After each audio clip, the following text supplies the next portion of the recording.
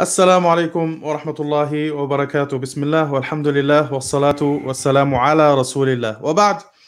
Welcome to a new episode of the Art of Dawah. And today, inshallah, I'm going to be sharing some Islam stories.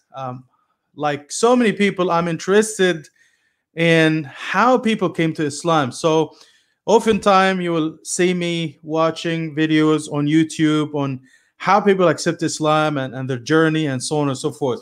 So historically, you will come across amazing stories. Like if you read the story of Salman al-Farisi, how he came to Islam, it's an amazing story. So if you have the time, please go and read about his story, and or maybe there is like a lecture or something about the steps that he took. He was the first Persian to accept Islam, and the Islamic history is filled with stories on how people came to Islam. So the stories are so many. And the reason why people are interested in these stories is that people like me and the majority of Muslims, they are born and raised Muslim. So sometimes you take Islam for granted. Sometimes you fail to appreciate Islam. But when you listen to these stories, how people struggled, they had to read, they have to move from one ism to another until they came across Islam, and something that touched their hearts, something that motivated them, something that moved them to accept Islam. And again, it's different from one person to another. Maybe it's just the Quran when they read the Quran, because this is the speech of Allah subhanahu wa ta'ala. So when they read the words of the Quran, even in translation, they still get some of the blessings of the Quran, and it moves them and they accept Islam. Maybe someone will accept Islam because they came across a good Muslim.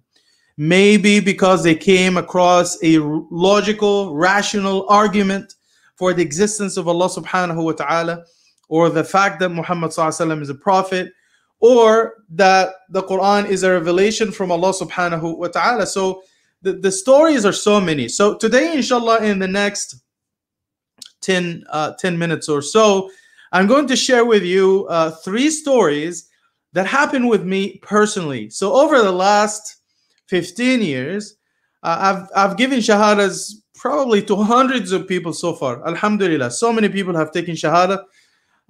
So I'll just give you 3 examples of these stories. So the first story actually happened in London, UK, and this is 2018.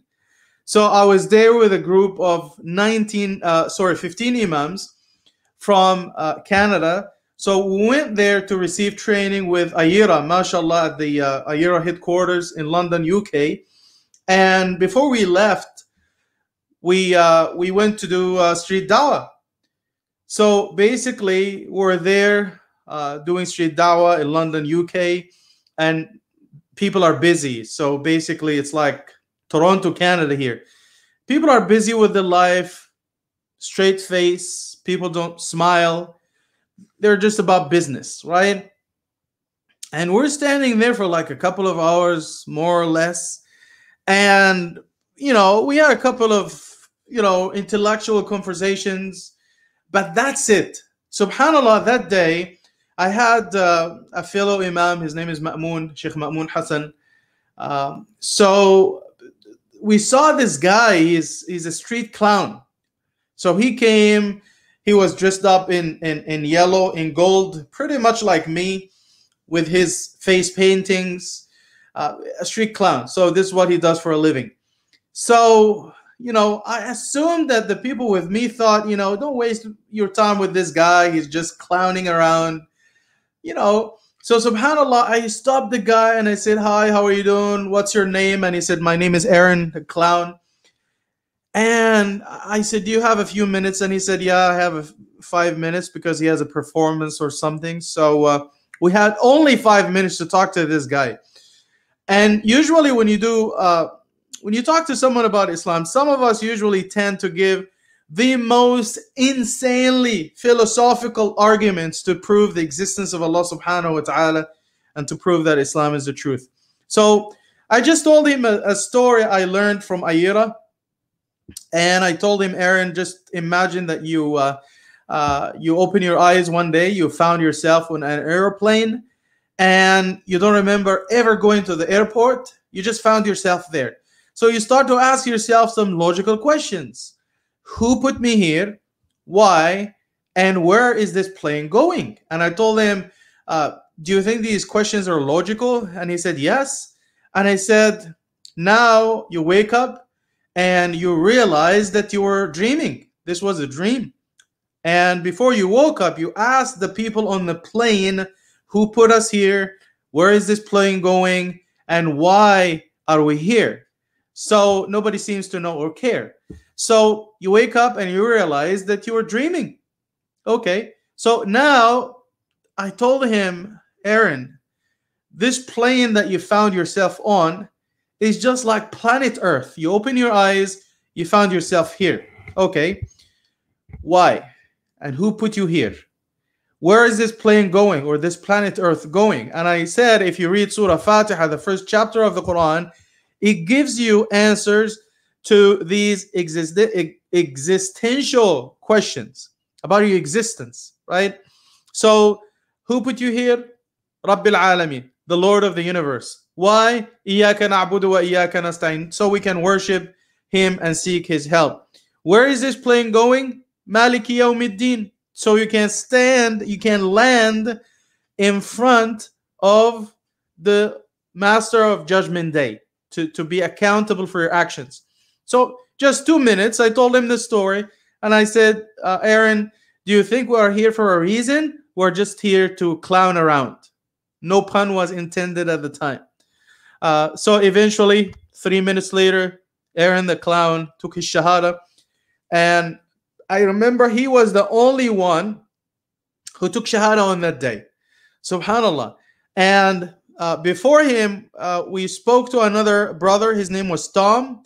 He had some intellectual questions. I answered him, and I stayed in touch. We exchanged contact info, and eventually, subhanallah, he asked for a copy of my translation, the Clear Quran. I sent it to him in London, UK, and a few months later, he accepted Islam. Alhamdulillah. So now 2 people took shahada on the same day. One on the same day, but the other one, it took him maybe about 6-7 months to make up his mind. So this is the first story. The other story, so basically happened like 5-6 years ago. So we had a winter program, and we basically, for students, and we invited someone to play some tricks. You call it magic, but anyway, so he came to play some tricks. Very tall guy, mashallah. And he came, he had an assistant, Christy. And, you know, before they left, they performed for like half hour. They played some tricks and stuff. And, you know, taking a bunny out of a top hat and stuff. And, you know, I said, subhanallah, if magic is real, this guy didn't have to drive for like 1 hour in the cold winter of Canada just to get $100 or $200. If magic was real, this guy would just sit in his living room. He would just put his hand in the top hat, and he will take $10,000, $15,000, 1,000 Bitcoins. He would be rich. He didn't have to work. Anyway, so before they left, I handed out a copy of the Clear Quran to each of them. Then they left, and 4 years later, this lady came in hijab because we started a class for new Muslims. So she came and she said, do you remember me? And I said, not really sure. And she said, I came 4 years ago with the, with the magician, and you gave us copies of the Quran. I read the copy, and eventually she accepted Islam. Subhanallah. Even though I totally forgot about what happened, but Allah subhanahu wa ta'ala is Kareem, and Allah subhanahu wa ta'ala guides people to as-sirat al-mustaqim. So it could be something small like a flyer, a copy of the Quran. And subhanallah, the Clear Quran is now available like $2-3. Khalas, that's like a cup of coffee. So this is the second story, someone coming to Islam through the Quran. There's also another sister who accepted Islam, I believe, 6 years ago. She was born and raised here in Canada, Catholic. So eventually she had some doubts. and she left. She became an atheist, and she started to look into different things, all the isms, this ism, that ism, that ism, and eventually nothing made sense. She's a scientist, so she used to go to a local university here to study science, right? So she's a scientist, so and anatomy and these different things. So she used to look closely at how the human body is made up, the perfect creation of Allah subhanahu wa ta'ala in the human body around us, how the eye functions, how the liver and the kidney function, how the heart functions. And subhanallah, she was amazed by the marvels of the creation of Allah subhanahu wa ta'ala in the human body and also in the universe, the galaxies and the stars and so on and so forth. And she came to the conclusion that it is impossible for something like the eye or the heart or the liver or the kidney or DNA to make itself.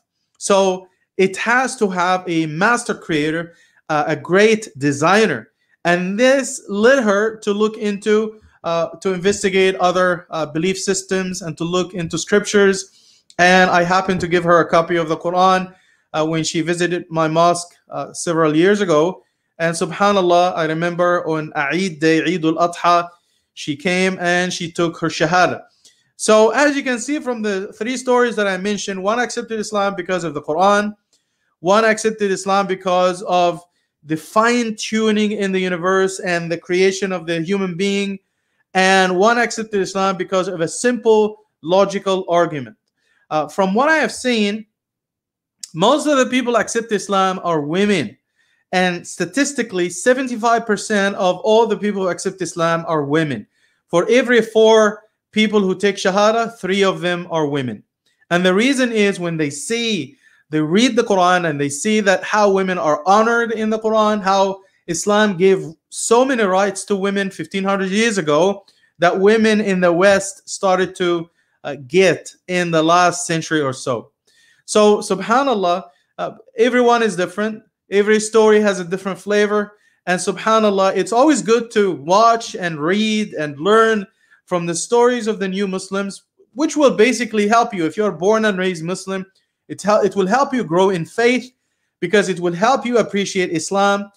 Islam came to you the easy way. You didn't have to struggle. You didn't have to keep jumping from one faith to another, from one ism to another. By reading these stories, it makes you established in your faith. It makes you appreciate Islam, and you don't take it for granted anymore. So we ask Allah subhanahu wa ta'ala to bless you and for joining us today. May Allah subhanahu wa ta'ala bless and protect all of us. And may Allah subhanahu wa ta'ala guide everyone to the straight path, to the Sirat al-Mustaqim. See you next time, inshallah. Jazakallah khairan. Assalamu alaikum wa rahmatullahi wa barakatuh.